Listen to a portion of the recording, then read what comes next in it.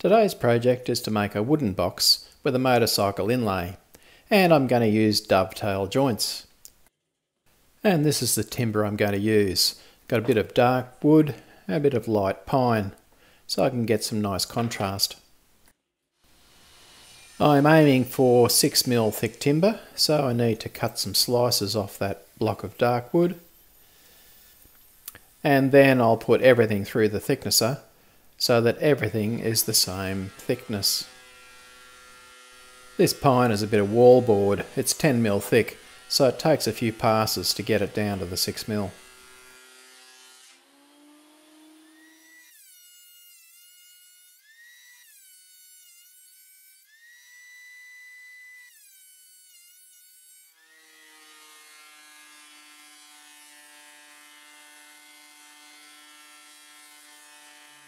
And now for a bit of a sand, so that I don't have to do as much sanding when I've finished the box. I'm using some spray adhesive on the back of each of the pieces of paper with the plans on it, and then I'll glue them onto the appropriate board. I'm using the dark wood for the sides of the board and the light wood for the ends, so it gives a bit of contrast to the joints. The motorcycle is going to be made out of dark wood that's going to be inlaid into light. But before I do that, I want to inlay some little light bits so that it sort of shows through the wheels. So that has to be inlaid into the dark bit first. So with the light wood on top of the dark wood, just use a bit of clear tape to join them together so they don't move around. I need to drill some pilot holes so that I can cut out the pieces, and I'm drilling on a 2.5 degree angle. By cutting out on an angle the top bit, it will slide into the bottom bit because of the clearance of the width of the blade. That explanation's clear as mud, but trust me, it does work.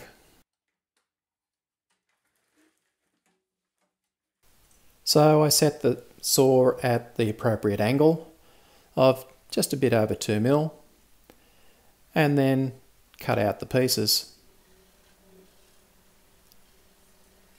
It's a little bit fiddly, but it's not too bad. I'm using a number 3 blade for those who are interested.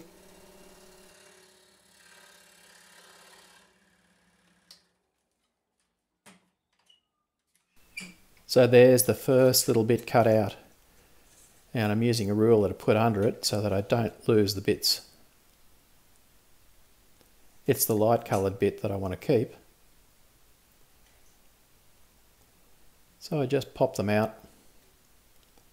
And there's the first little bit that I want. After doing all those bits, I need to take off the tape, and then I can start putting them in their appropriate hole. I didn't get the angle quite right, and so they don't go all the way in, but that doesn't really matter because you can't see the back of it anyway. Once I've got them all in their places, then I can take it over to the sander and just sand it flat. But first I'll glue them in place with a bit of super glue.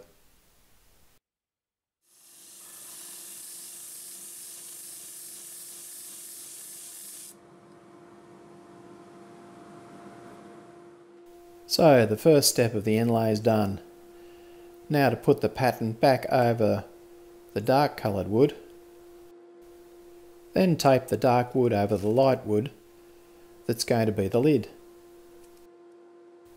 I've decided I'll not only cut out the outline, but I'll cut the style lines of the bike as well.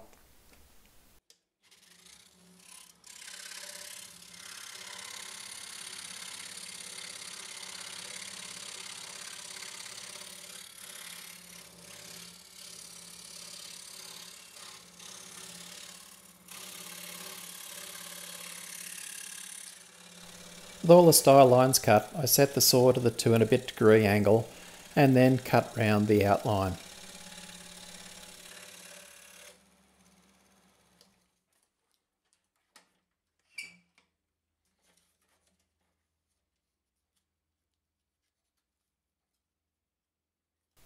It's the top dark piece that I want. The light piece gets thrown away.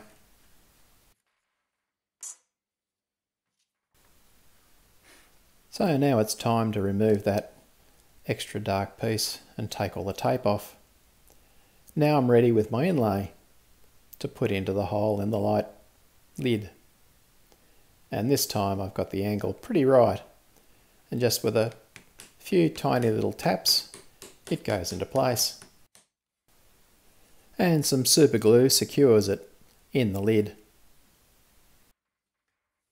I thought it'd be a smart idea to rub some light coloured sawdust into all of the style lines that I put on the bike. And I thought, this is going to work nicely. But of course I had to secure the sawdust in there by putting super glue over it. But it didn't work as planned, as you'll see later. I don't have a dovetail jig, but using some cunning stuntery I can cut out the dovetails using the scroll saw. First of all I cut the angles.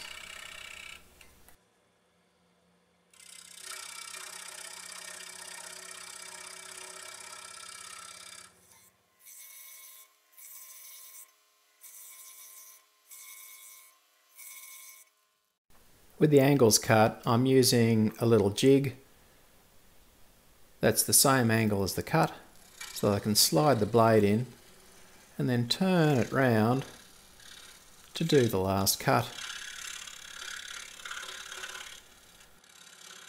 It's been a couple of years since I've done this sort of fine woodworking, and it takes me a little while to get into the swing of things, so this first one goes very slowly. The rest of them, not so bad.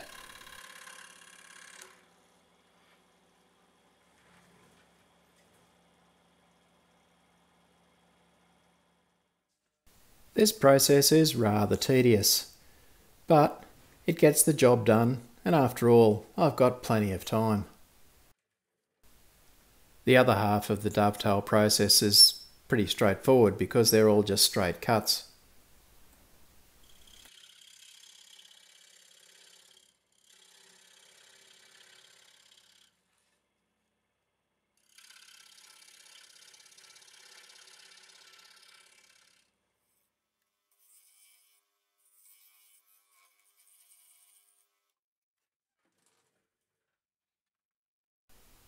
Well, before I do all the rest of them, let's make sure that the plan that I drew actually works.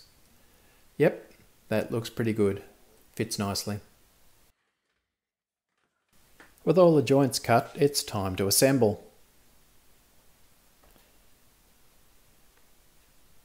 And I'm quite happy because they're all fitting just snugly. With a bit of a tap, it all goes into place. Again, I'm just using super glue to secure all these corners. Super glue sands nicely, and it doesn't show up when you stain or finish the timber. Now the lid. I'm cutting the lid out on an external angle because the lid is going to be a sliding type lid.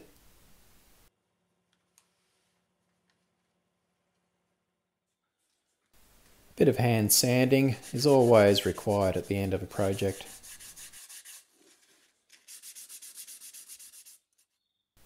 The latch for the lid is 2 magnets. So I've got one magnet in this post inside and the other magnet underneath the lid.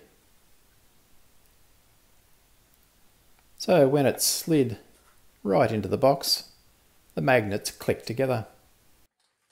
I'm using a shellac mixture to finish the box. This is made with shellac flakes soaked in methylated spirits. The methylated spirits dries off very quickly, so it's easy to put multiple coats on the thing in very short order.